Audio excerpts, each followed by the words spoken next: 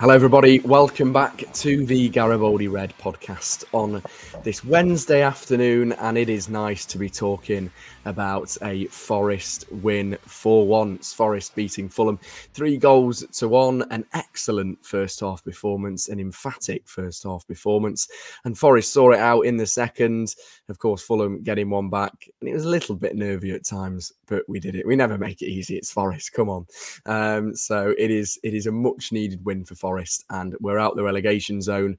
More points back. The 4 points back. The 4 points get deducted from Forest, but we get them back in 2 games. And that magnificent banner before the game that said to shut out the noise with Morgan Gibbs-White certainly did work for the team, and it worked for Morgan as well. An incredible performance from him. To discuss the game and lots more, joined by, first of all, Max Scott, broadcaster for TalkSport. Very good, Max. I saw some stuff you did for TalkSport the other week. It was excellent on Forest, mate. You're flying the flag high at the minute. How are you? Yeah, I try to, mate. Appreciate it. And it's lovely to be talking to you both after a win. I mean, yeah. Who'd have thought? Yeah, who'd have thought? Strange. An Easter miracle has come true, albeit a bit later. Also joined by Sarah Clapson, who has joined us last minute, actually, Sarah. So you're like... late standing. Yeah, you're like, I was about to say Chris Wood, but he started recently. You're like, I can't think of a player. You're just a player that comes on in the last minute and always seems takes to the glory. And yeah, exactly. Yeah, we'll take that. Right, let's discuss the game, and we'll start with you, Sarah. Just kind of what a win, and sort of how you're feeling after that, because just so big. We talk about kind of these cup finals being left in the season. It really was one last night, and Forest did the job and did it in style, didn't they? Yeah, I think it was almost a must-win game before. Not technically, but I think being at home on the back of that Palace performance and result, it was the kind of night where you thought it was capable of being special. Tuesday night under the lights at the City Ground, it always has that kind of feel about it. But the way things have been going, you kind of wondered, is it going to happen? Is the performance going to happen on the pitch? Are the players going to step up? Are they going to respond? Is the crowd going to respond? And that first half was just sensational. From the first minute to the last, it was just absolutely brilliant, incredible to watch. Some really, really good performances, a lot of standouts. But the second half, I think, was just as impressive for me in how Forest saw it out and the way they managed it, and the way Nuno used his substitutions, because it's something he's come in for a bit of criticism for. His starting lineup has come in for a bit of criticism as well, but I think last night he got it right. He got the lineup right and he got his subs right. The way that Forest, it wasn't without its nerves and its tension and its kind of hold your breath moments for sure, but seeing it out and getting the 3 points, it should be a huge confidence boost. It should be the start of a bit of momentum, the start of a run, and that's what it's got to be. It's no good getting that result, putting in that kind of performance, and then going back to playing the way they were, or being a bit not as much on the front foot. Difficult at Spurs, I know, in the next game, but they've got to take a lot from it. They've got to build on it. They've got to use that now and keep it going. And that way it'll count for something. Otherwise, it just becomes one of those moments where you hope it means something, but you don't know until the end of the season. Yeah, exactly. Big win, but you're right. You need to kind of take it into the next cup final now as such. We are live on Facebook and YouTube, by the way, so if you want to get your comments in, then feel free to do so. If you were there at the game last night, what did you make of it? Man of the match, standout performances, all of that. We welcome that. Max, when you kind of look at that performance last night, and Sarah mentions kind of key players and it just being excellent, it's almost what we've been crying out for as fans. The club put that brilliant video up last week of almost saying to the fans to bring the noise, and then there was this expectation, I think, recently of, well, let's see the players bring the performance and ultimately bring the win, and they did that last night, and it was important, so important. Yeah, there's always a bit of a cliche about games like this, towards the end of the season, if you're in a relegation fight, the phrase is always sort of wheeled out by people like us, like, this is the sort of game that could change the course of the season. It's the sort of game that if they win this, that sort of the cliches that we get paid to sort of write and say. But ultimately, I really I really feel that the first half performance was so good, was so dominant, and was so thrilling that I really do think that that result has the power, if you like, or the ability to change the course of our season. I mean, Fulham are a really impressive side. Marco Silva's done a fantastic job. It's no surprise that we understand that Marinakis at some point has been interested in potentially bringing him in as a manager. And so they're no slouches. And to be able to absolutely tear apart a Fulham side that have been really impressive is a real testament to the side, to Nuno. Like Sarah said, I think he got it right, the way he set the side up. But I really just feel it was that good. I've had a few pelters from some of my colleagues today because I said there were moments in that first half where it reminded me of prime Barcelona. Now, I say that slightly, with some slight exaggeration, but Morgan Gibbs-White was absolutely majestic. He was mercurial, and we know that he's capable of doing what he did. But perhaps this season, something has been missing, right, in his performance. Maybe that final ball.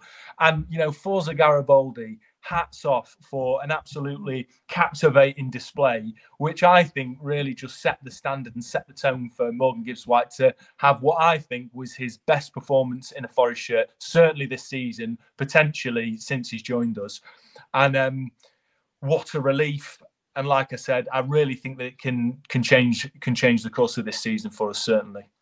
Yeah, totally agree. Simon says on Facebook, Ola, Anya and Williams were fantastic last night, as were the whole team. Every corner Fulham won was scary. I mean, it wouldn't be Forest without conceding from a set piece, but we won't really touch on that today because we get sick of talking about it. Sarah, when you look at a player like Morgan, and as Max said there, and that brilliant display, and you could see him on the TV kind of looking up to the Trent end, must have done his confidence the world of good, almost seeing that. And he said in his interview with Colin Fray how it was quite a touching moment, and just a player like him, he comes alive in those games, and a special night at the City Ground, and that's what Forest ultimately paid the price tag for. It was a price tag that was criticised at the time, but you can understand why Forest paid that now.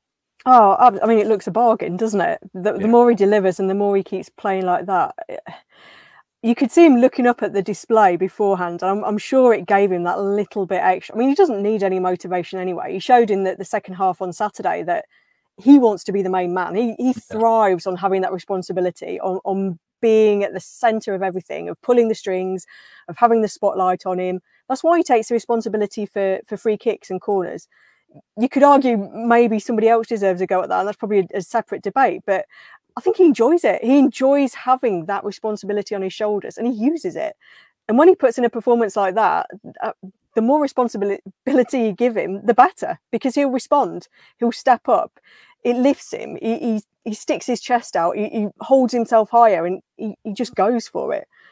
He was unplayable at times in that first half. He was just sensational to watch, and the more he keeps playing like that, the better, and the more eyes are going to be on him. I mean, there's already a lot of talk about him anyway, and I'm sure if he keeps putting in that kind of performance, then it's only going to develop further. But he's the kind of player that isn't bothered about that. I think he enjoys it. Even he enjoys people talking about him and reveling in how good he is, and he can get even better. I think that's probably the most exciting part about it, that he's still got so much more to give. He's still so pretty young, albeit he's one of the more experienced heads in the dressing room now, but he's a leader as well. I think that's what I really like about him. You saw at full time afterwards, he'd got up off the bench, punched the air, having celebrated the win. But then he went round and he congratulated all his teammates. And you could see him calling out some of them, like saying over to Matt Sells, come here, I want to say well done. And going around giving hugs out. And he's a real team player. I think he said in one of his interviews afterwards that it was just another game for him.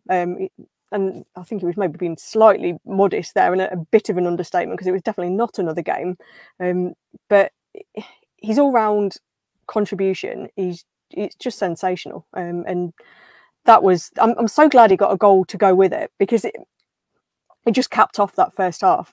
It would have been brilliant anyway, but to get a goal as well just was the cherry on top of the cake for him.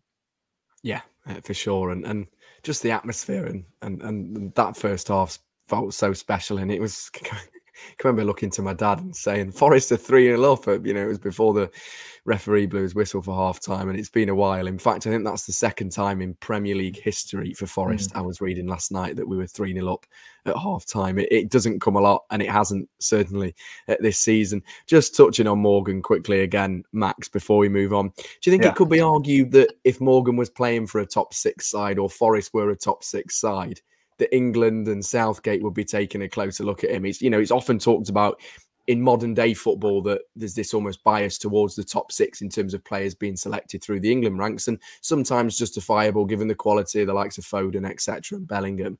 But when you look at a player like Morgan for Forest, surely there's somebody at the FA, there's somebody in that setup watching him and thinking he'd be a great player. Yeah, and look, Morgan's been a part of the setup with Southgate before, and so there's no doubt that he's, Southgate considers him to be somewhat of a prospect for the future. Look, last night he was sensational, like we've described, but there have been issues with him in terms of consistency of those sort of very top levels, but he's no doubt capable of it. And, with no disrespect to the club that we love, but he is playing for a club that's fighting for their lives in the Premier League. And I think he carries that responsibility, like Sarah's been saying, so well, and he relishes in that.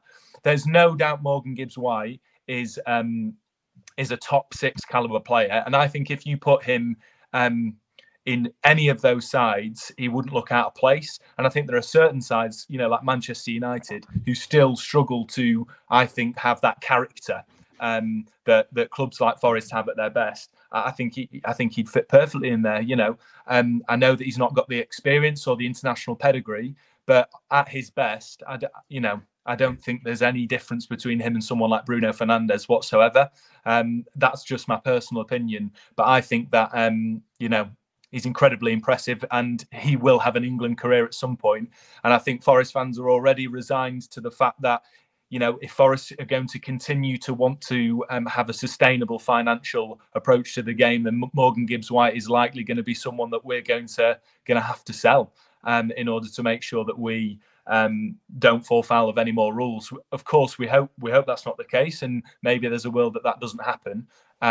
But he's destined for greatness, and I think, unfortunately, his stock is rising far quicker than Forest at the minute. It's going to take us a long time to establish and become maybe the likes of Brighton or Aston Villa. That's going to take a long time. But Morgan Gibbs-White, as much as I think he loves the club, is going to, I think, want success sooner.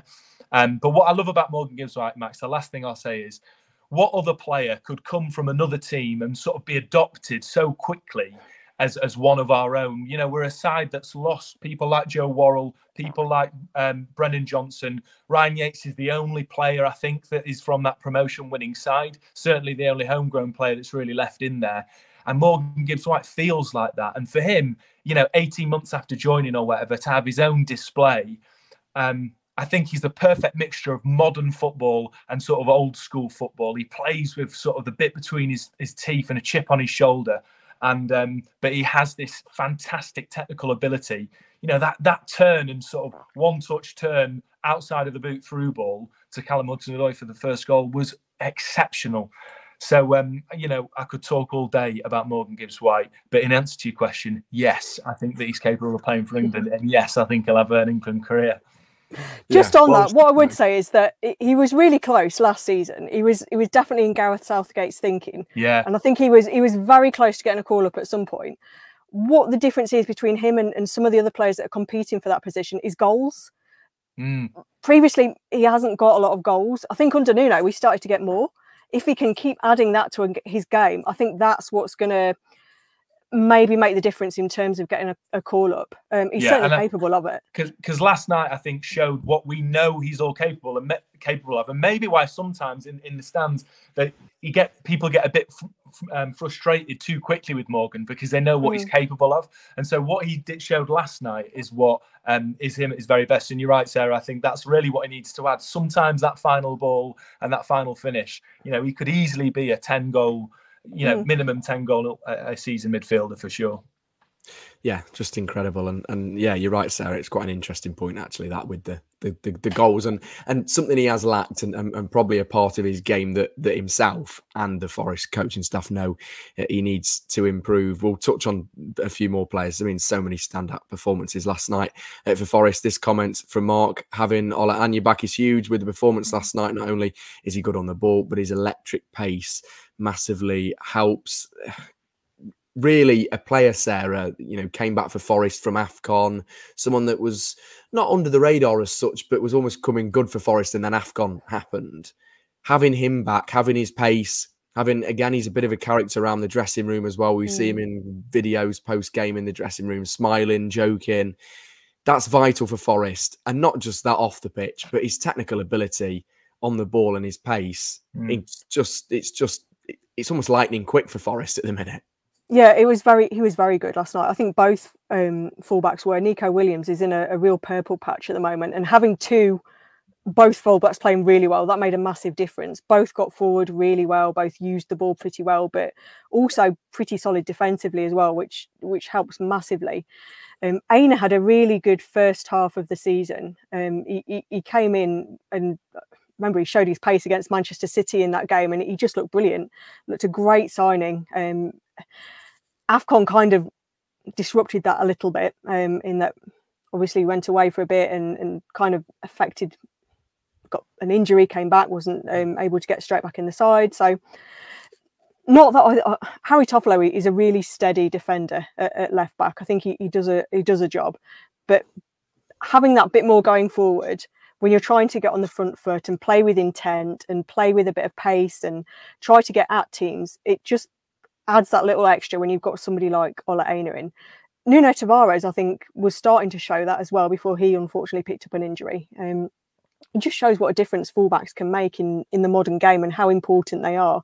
Having two that can really bomb on and can put crosses in. Nico Williams came close to getting on the score sheet last night.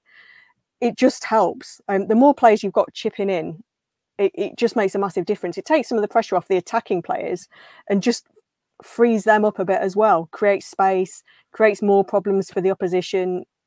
I think Aina is having him back is really important. Having a fairly fully fit squad in general is pretty important at this stage of the season. You need options. Yeah, Forest do. Forest need depth going into the huge remaining games, and given that players will mainly, more likely get maybe tired and an injury strain potentially, you kind of need those players that will help Forest get over the line and ultimately secure survival. But Forest a step closer after yesterday, 3 points outside the relegation zone now, and of course we have those 4 points back pretty much from the Premier League because Forest got the draw against Palace and then a win last night.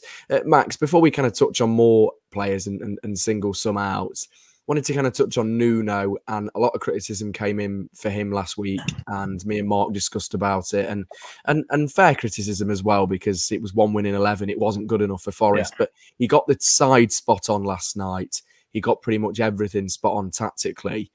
And it is a manager that I do feel, and Dave actually mentioned this on the last podcast we did, that if he keeps Forest up, if he almost creates that bond with the fans, given that he'll secure our Premier League survival with him at the helm, you feel like it could come good next season. And there's a lot of talk about him being the right manager. What do you make of him at the moment? And, the team selection last night and almost finding that consistency as well? Well, long may it continue. Yeah, we should praise Nuno for that. It's been difficult for him. I've spoken on here before about the fact that, really difficult club to come into. 4 points deduction, iconic manager left, bit of a power vacuum. So, yeah, no doubt he's had a difficult hand dealt to him.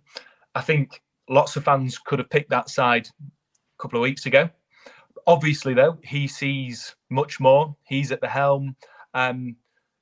So I'm almost reluctant to give him too much praise for the team selection, but in terms of setting but the way we played, no one would have expected that, and so he deserves so much credit for the way that he set up those players. Look, who did? Yeah, I think I heard that Morgan Gibbs-White it was on commentary last night. Obviously, I'm in London. I couldn't go to the game. Morgan, the commentator was saying at the end of the game how Morgan speaks really highly of Nuno and how he's really underrated. And I do think that, you know, in the fickle footballing world that we all occupy, you know, our memories are so short, aren't they? And we forget sometimes very quickly. And, you know, we forget that he had 2 back-to-back consecutive 7th place finishes for Wolves, I think it was. You know, that's no mean feat for, with respect to Wolves, a club like Wolves, who are in a similar situation to us. You know, it'd be great if he stuck around. He obviously first kept us up and we could build with him. But something tells me that our club isn't set up that way. You know, that there's going to be a summer of rumours. You know, there's already been stuff about Maurizio Sarri. I know that some of those rumours have been rubbish, but the fact that they're even in the media in the first place, as a fan, not as somebody that works in the media, but as a fan, is so frustrating, because you think you're putting even more pressure on Nuno, who is quite reserved, and sometimes you wonder, is the pressure getting too much to him? I'm sure it's not. But Max, you know, I don't almost get too carried away with just this one, beautiful as it was, victory, because I just think that, you know, I'm only speculating. I have no reason to suggest this. I don't have any inside sources. I just worry that there would be a sort of shoot from the hip sort of change at the end of the season. That wouldn't surprise me, you know. So I don't think we can ever think too far ahead in terms of management. But it would be ideal, because I think that he's got a good pedigree, good experience. I'll never forget when I was sat in a maths GCSE revision class and I looked at my phone and it was Martin O'Neill was sacked, and then about 2 minutes later, Sabri Lamucci was announced as a replacement. It's never a dull day supporting Forest, or for you, Sarah, reporting on Forest. What were you doing looking at your phone in school? I know, yeah, exactly. Tell me off. Yeah, tell me. No, in fact, I actually think it was school, yeah. God, that feels ages away. But when we look at Forest's time under our owner, Steve Cooper's been the longest serving manager, hasn't he? And that, you know, actually in Premier League, in modern day terms, it's probably quite a long time. But, you know, we have a history of hiring and firing. And so I don't think that will necessarily change. I'm not preempting anything, but it just wouldn't surprise me. We'll see. We'll see indeed. Andrew says, if we can play with the same intensity and passion as we did last night against Spurs and the rest of the games, we should be as safe as possible. Just hope that we'll start with the same team, because they work better together and deserve the chance to play at the weekend. Gregory says, Chris Wood's our best striker. Taiwo is past it. This one there with an interesting comment. People are overlooking how much Nuno has tightened up the defence. No team, including Liverpool and Man United, have now scored more than 1 goal against us in the last 6 games. That's an interesting stat, actually. Didn't know that one. Very interesting about and a good point about Nuno tightening up the defence as well. Right, let's talk about Chris Wood, because I think we're running out of superlatives for him, and a player that I'll openly admit wasn't sure when he came into Forest. He was criticised amongst the terraces and including myself, but he's come good. 2 in 2 for him, 9 goals in 12. In fact, I've actually got a list of stats for Chris Wood. I'm going to save some till the end. But Sarah, how vital is he becoming for Forest, given Taiwo's injury? He's leading the line, another character in the dressing room. He's been there in the Premier League. He's done it. And just brilliant performance from him last night. Yeah, that goal was so clever. Picking up the ball with his back to goal, the turn was so neat. And then the finish, to spot the gap in the first place was exceptional play, but then to finish and to leave the goalkeeper flat-footed, brilliant. I don't think it kind of got lost a little bit because of how good Morgan Gibbs-White was and how impressive the whole performance was, that Chris Wood's goal kind of was like, oh yeah, Chris Wood scored again. But it was so clever, so intelligent. He's on a real run at the moment, full of confidence, absolutely flying. And it's all about getting the right service to him. It's all about making sure he has the support, because there's some times where he's living off scraps at times in previous games and he just doesn't get any help. If you give him the support and if you play to his strengths, you get the best out of him.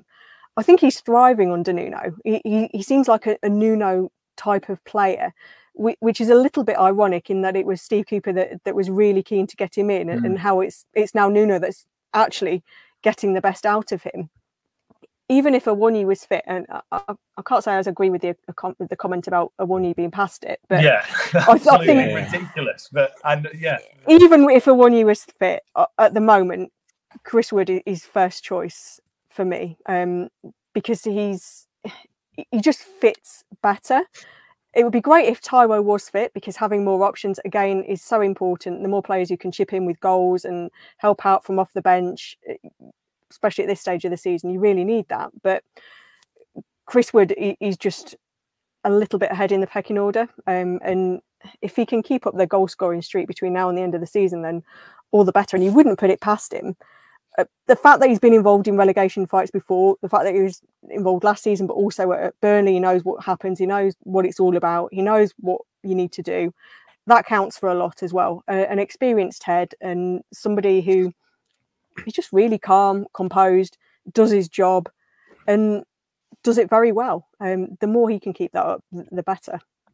Yeah, if Taiwo's past it, I must be. One appearance in a charity football match. He's been injured all season, bless him. It's not like he's 35 anyway. And I get the point. The other thing about Chris Wood, when we were talking, I was thinking how many strikers Forest have signed in the past that are meant to be good and have flopped. And I don't know if my mind's playing tricks on me because we've had so many. Did Forest at one time sign Ross McCormack or McCormack? Yes. Yeah, we did. Yeah. He lit it up for like Villa or Leeds or whoever he did, and then we got him, and he was dreadful. I mean, I can't. Growing up, Championship, League One, Championship, the amount of strikers we thought would come and do the business for us and never did.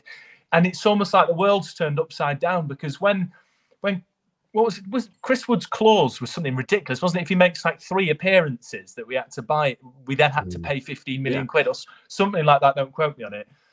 And I remember thinking, crikey, and this is at the peak of the sort of the otherworldly spending that was going on that's put us into this situation. But anyway, we want to talk good news. But when that happened, I thought, wow.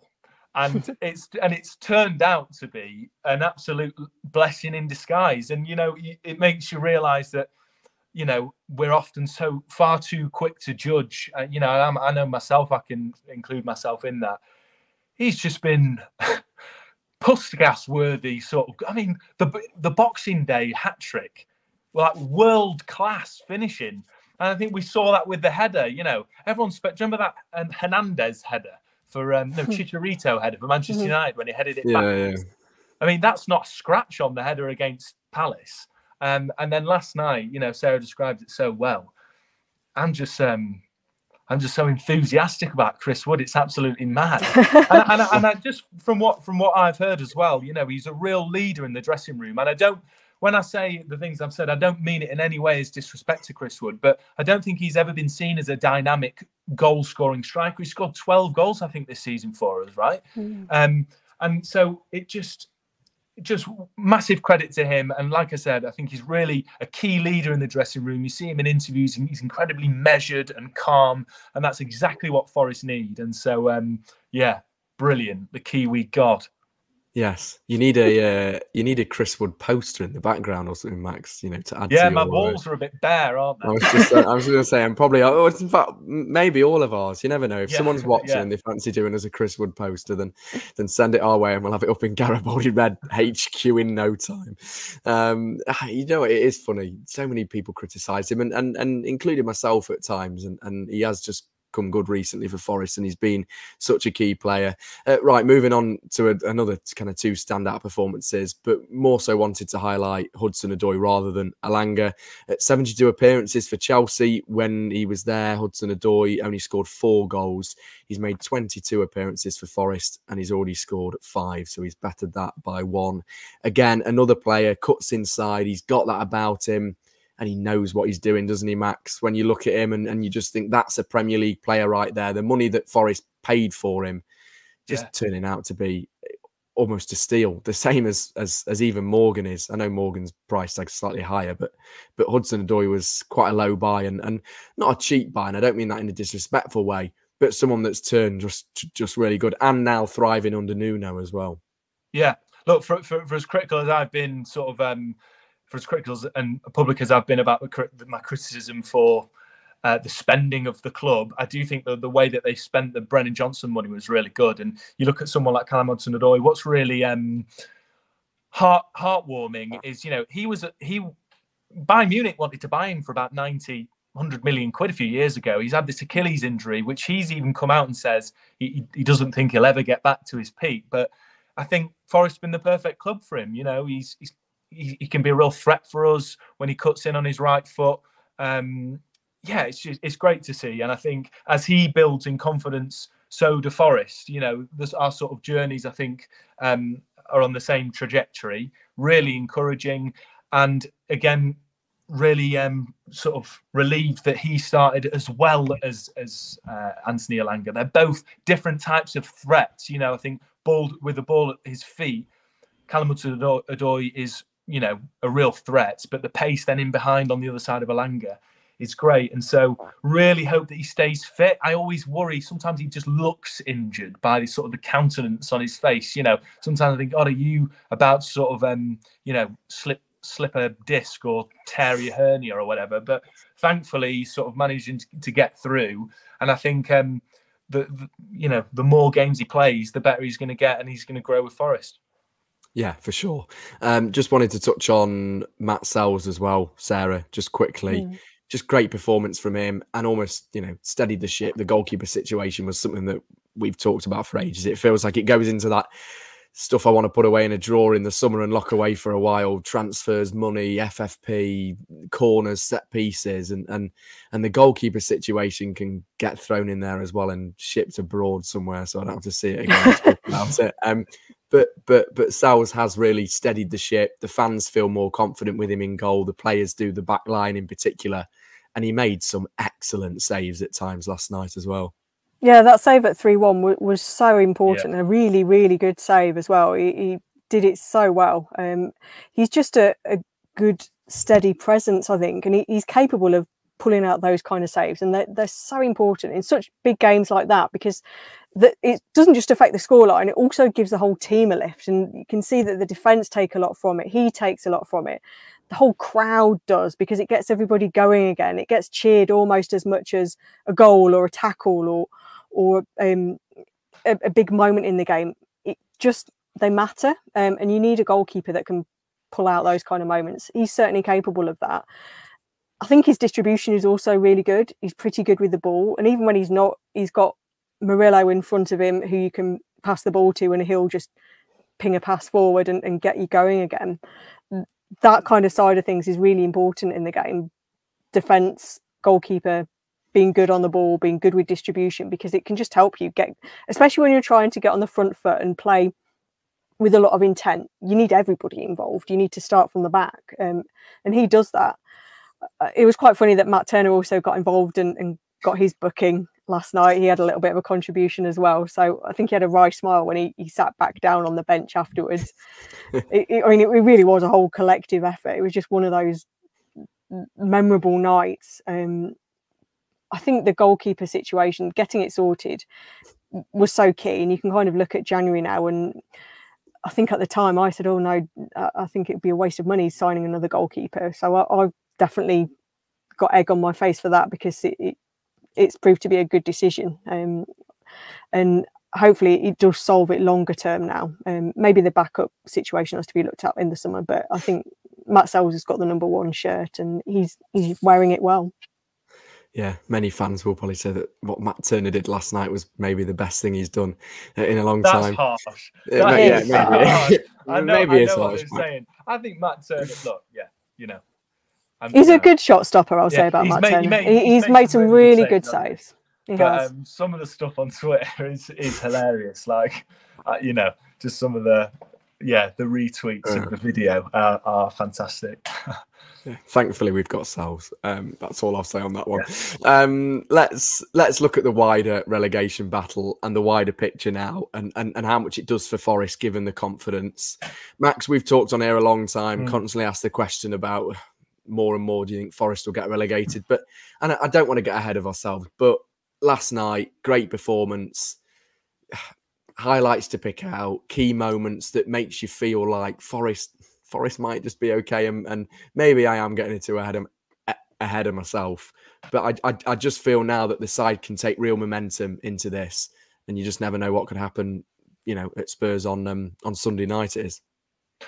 Yeah, I think the interesting thing about that is Spurs have looked pretty mediocre, I think, in the past couple of games. You know, they only struggled to a victory over Luton.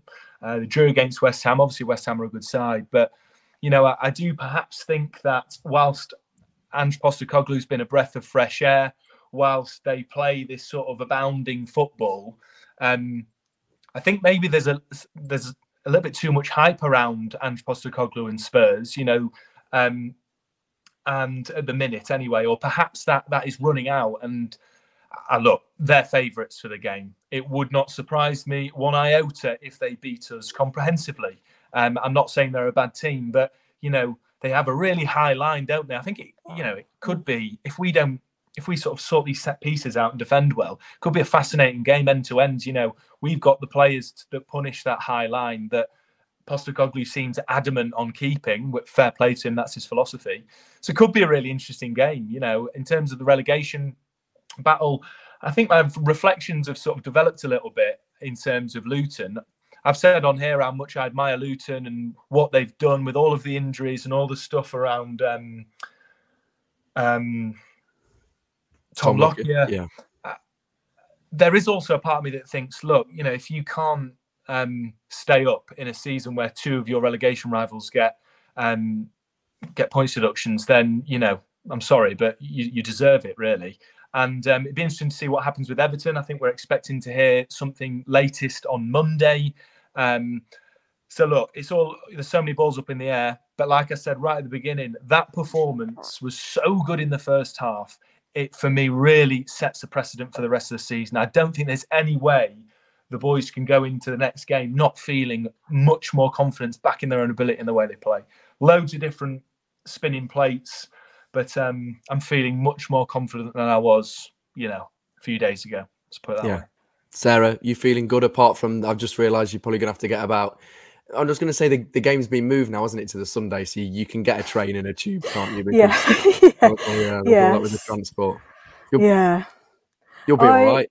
Yeah, just about, I think. It'll be a long day, but hopefully it's worth it. I think what Tuesday night is it's an opportunity. It's a chance to build, and it's a chance to follow that kind of standard. And it's a blueprint. It's one that Forest have to use. It's one that they have to take going forward. As we said right at the start, it's all about building on it and not going back to old ways, because Tuesday night was reminiscent, really, and it's not all that long ago, of the start of Nuno's tenure, when Forest were really competitive in games. It was like the Newcastle game. It was like the Man United game. It was very much that style of play. And for some reason, and I guess there's a lot of factors that went into it, they veered away from that for a spell. They've got to get back to playing that way. Use Tuesday night, follow that up. Spurs is going to be incredibly difficult, but I think what is important in it is being competitive. If Forest can go there and be competitive and really be in the game, the result necessarily doesn't matter too much, because, like Max said, Spurs are favourites. I think it's going to be tough. It's going to be really tough, but put in a good performance. Feel like you've had a say in the game in some kind of way. Have another good, solid team performance, some good individual displays again. And then that sets up the next few games, which are the really important ones. Wolves at home, some massive away games. Then it doesn't dent the confidence. It doesn't dent the momentum and the spirits from Tuesday night. The result isn't the most important thing for me on Sunday. I think it's all about how Forest play and all about how they use Tuesday, and then build on it going forward from there. Because the running is, there's some massive games there and some big opportunities. Some games that you look at and think that play like Tuesday night and that they're winnable. And the gap then can grow, and there'll be a little bit more breathing space, and it can hopefully avoid any last minute nerves and just ease the situation a little bit, because it was a massive relief on Tuesday. You could kind of feel the the great big exhale of breath at the full-time whistle, as well as the celebrations, it just took a weight off, I think, off the players' shoulders as well, and probably off Nuno's. I'm sure he was feeling in the spotlight a little bit because of the results and the performances and the criticism, and it just lifted. It lifted the whole mood, changed everything. But now it's about building on it and using that opportunity. Yeah, for sure. I woke up this morning with a spring in my step, and for so long I've wanted to lie in dark rooms after the games and podcasts. But maybe I'll go on a 10k run. I might go and run a marathon this evening because I'm feeling that gassed after Forest win last night. Right, that'll do us nicely. Max, thank you as ever. Enjoy whatever you're up to. Any Easter eggs to celebrate potentially, or you talked about having mac and cheese last time. Have you got that tonight? No, yeah. Last time I'd just eaten before I came on a really sweaty microwave mac and cheese, and I don't have that. No, I've got some Hello. I got Hello Fresh. Oh, very nice. So I'm going to cook something fancy this evening, and yeah, I was the same as you, Max. This morning, I was in work at 4 a.m. this morning, and not because I'd been up all night on a bender. Celebrating just because that's when I start work this week. And honestly, I was a changed man. I felt like I was a Forest evangelist. I was sort of telling everybody about how great Morgan Gibbs-White was.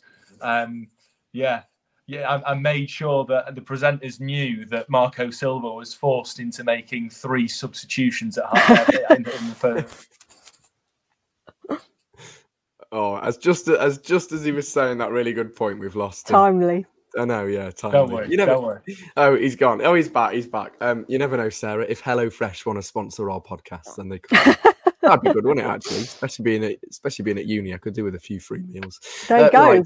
Enough food chat. Let's end it there. As always, if you do enjoy, drop us a like and subscribe on YouTube. Give us a review on Spotify and Apple Podcasts because it really helps us. We will see you later on in the week for a preview for Spurs, and then after on Monday back with our main episode. As Forest get a big emphatic win, 2-2 for Chris Wood, 9 goals in 12. It's the first time he scored outside of the box for the first time since 2021. That was against Fulham. What a stat. 4 points. Premier League, we'll have it back. Bye-bye.